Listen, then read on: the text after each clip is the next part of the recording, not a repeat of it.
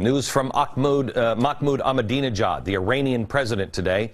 He has come out and said that he is certain that the wave of unrest in the Middle East will spread to Europe and then to America.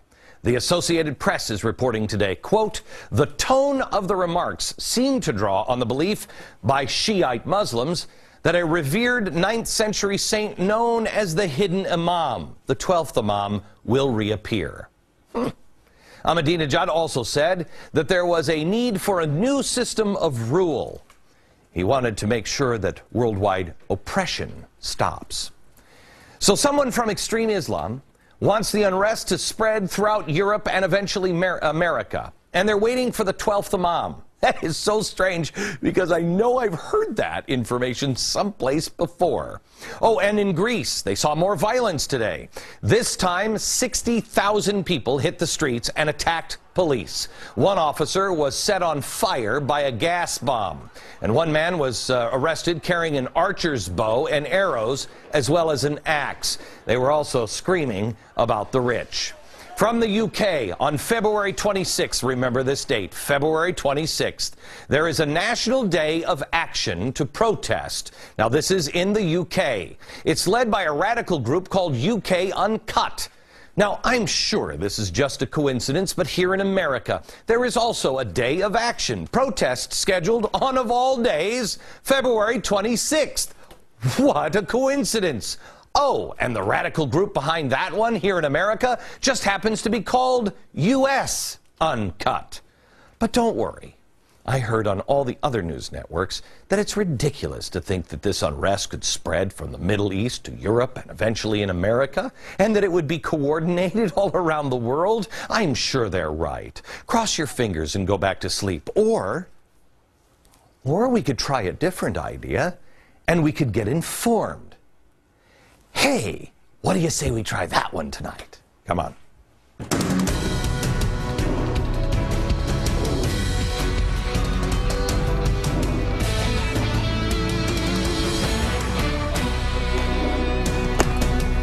Hello, America. The president is supposed to speak in a few minutes. What a surprise is scheduled for 5 o'clock. But he's going to be speaking, and we've got a lot to do today.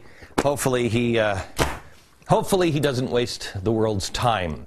Tonight, we want to talk to you about perhaps the two most important words in America today. These words have been called the third rail of politics, so electric that no politician will ever go near them. From the very beginning of the progressive era, these two words have really played the role, the centerpiece of the progressive movement, Social Security. I'm not talking about the program, you know, the one that's about to collapse. In fact, we were talking about it on the set before we went on, you know, the Ponzi scheme. No. I want you to look at Social Security, much bigger. Security for a society. Social Security shouldn't fill anybody with a great sense of ease now, a safety net around our society, because it's not stable. You can't count on it. So where is there security when you can't count on that? The idea that no matter what mistakes or hardships you encounter in life, there will be someone to catch you and cushion your fall. That is the essence of Social Security. You might live a little extra longer than you had money for, and so you will have somebody catch you.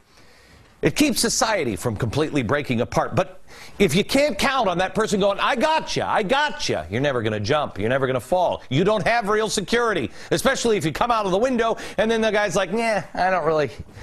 Oh, I was supposed to be over there? Where is the security?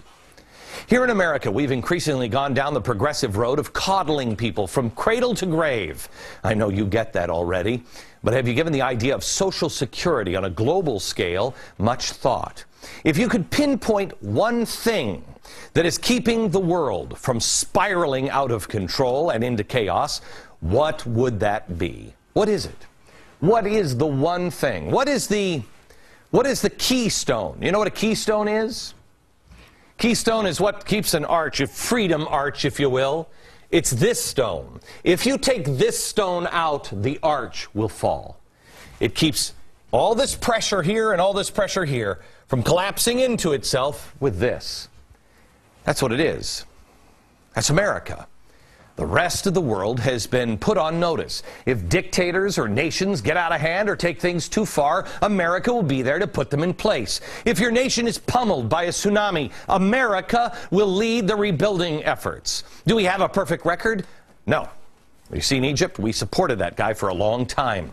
But America's consistent response when faced with evil, tragedy, or other adversities historically is pretty good. It's been to lead. Lead the fight against evil. Lead the fight for charitable efforts.